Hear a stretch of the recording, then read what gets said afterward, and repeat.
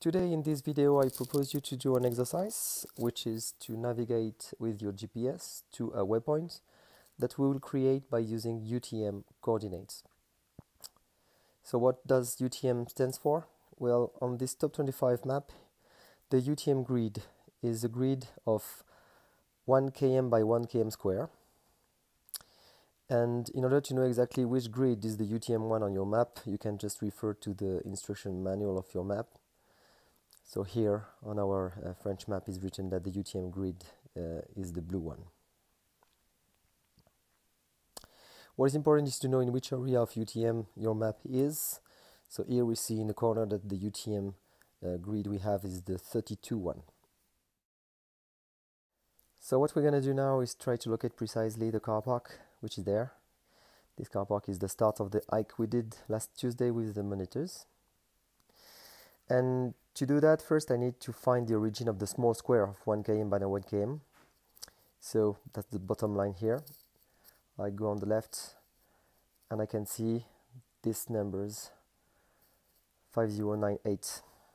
So first of all I will remind what is the UTM zone where we are. So it's the zone 32. And I will write the ordinates 5098 kilometers. Then I will look for the Abscissa, so it's the left part of the square.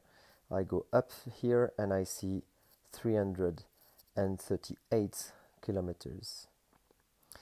Then I just have to find the last hundreds of meters inside my square.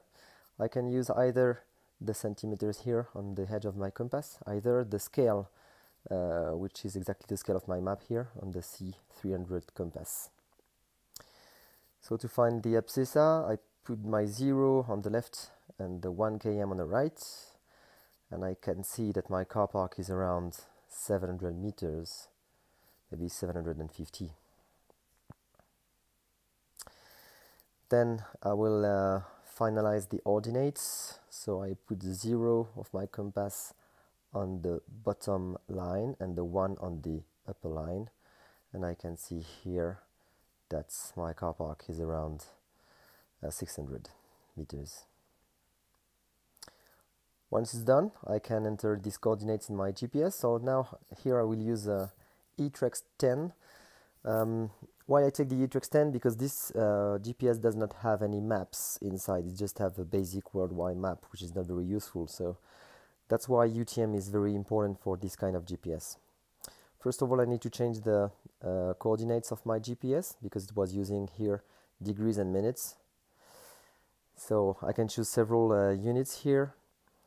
I will go up to reach the bottom parts of the units proposed by the Etrex 10 and I select UTM. I press back, I exit the setting menu and then I will go into the Go To menu. I select coordinates and here I can enter precisely the numbers I have noticed on my paper. So the UTM zone is 32T and here I have the Abscissa, so it's a 338. You should understand 0338, so I let 0, 3, I put 3 and 8 and then I have the last meters 750. Then I will write the ordinates, so 5098 and 600 meters. I press done and that's it. I can see the direction to my waypoint. Can zoom in a little bit. I can recognize the hedge here, which is the border between France and Switzerland.